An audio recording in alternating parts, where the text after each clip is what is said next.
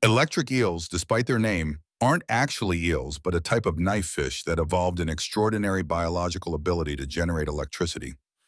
These remarkable creatures possess specialized electrical organs that make up nearly 80% of their body, containing thousands of modified muscle cells called electrocytes. Each electrocyte functions like a tiny biological battery, capable of creating a small voltage difference across its membrane. When threatened or hunting, the eel's brain sends a signal causing all electrocytes to discharge simultaneously, creating a powerful current that can exceed 600 volts. This impressive discharge produces up to 1 ampere of current, enough electricity to power 10 60-watt light bulbs simultaneously if it could be sustained.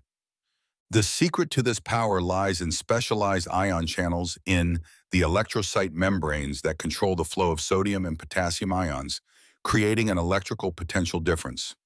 When hunting, the eel emits 3 different types of electrical discharges: low voltage pulses to sense its environment, short bursts to locate prey, and high voltage pulses to stun victims.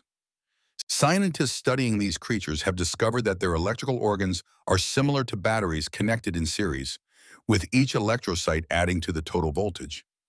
Even at rest, electric eels continuously emit low-level electrical pulses, using specialized sensors in their skin to create a detailed electrical map of their surroundings.